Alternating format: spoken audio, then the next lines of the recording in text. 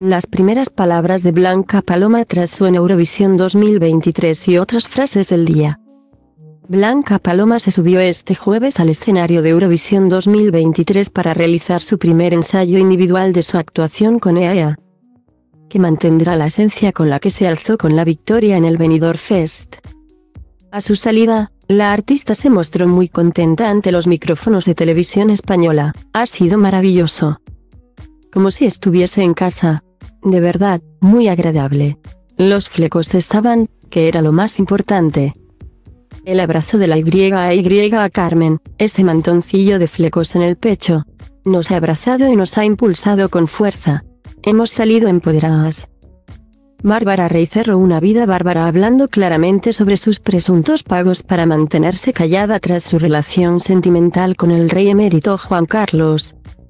Si dicen que yo estaba callada para no hablar de esta relación porque me estaban pagando, ¿qué hacen que no siguen dándome programas desde hace un siglo?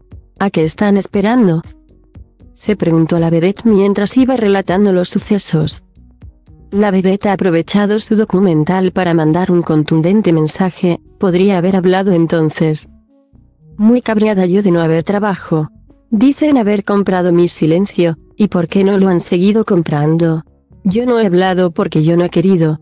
No quiero que digan y digan, sino que demuestren. Alberto Caballero, creador de La que se avecina, ha respondido a Marcos de Quinto por unas declaraciones que ha hecho sobre la comedia de Telecinco.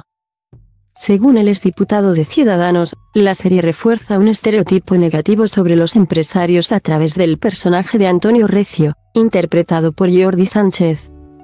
A través de su cuenta de Twitter, Caballero no ha pasado por alto estas declaraciones y ha respondido tirando de ironía. Marcos.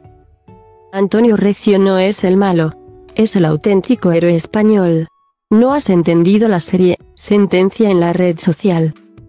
Nacho Vidal está de plena actualidad por Nacho, la serie de A3 Player Premium basada en su vida. Además, el actor de cine para adultos participaba hace unos días en el podcast de Jordi Wild para hablar sobre su trayectoria profesional, en la que también se encuentran formatos televisivos como Supervivientes. Durante su intervención en el mencionado podcast, Vidal recordó su paso por el reality de Telecinco y desveló la existencia de una isla secreta a la que se escapa en alguna que otra ocasión. Detallando también cuál era su modus operandi: cogía el saco, metía ropa mía dentro y le daba forma como si estuviera durmiendo. Esto no lo sabe nadie. Jesulín de Ubrique vuelve a retomar su relación con la televisión, donde recientemente hemos podido verle en el desafío de Antena 3. El torero, que además de concederle una entrevista a Bertín Osborne concursará en la 8ª edición de MasterChef Celebrity. También será uno de los protagonistas de El Camino a Casa, el nuevo programa de La Sexta.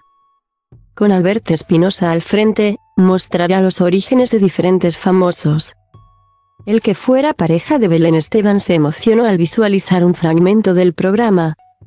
El invitado de Pablo Motos no pudo contener las lágrimas al ver el momento en que entró de nuevo a la casa de su infancia, donde vivía con sus padres y sus 3 hermanos. Fuimos muy felices aquí. Aquí hace que no vengo 37 o 38 años. Asegura Jesulín en el avance del programa que podrá verse esta noche al completo.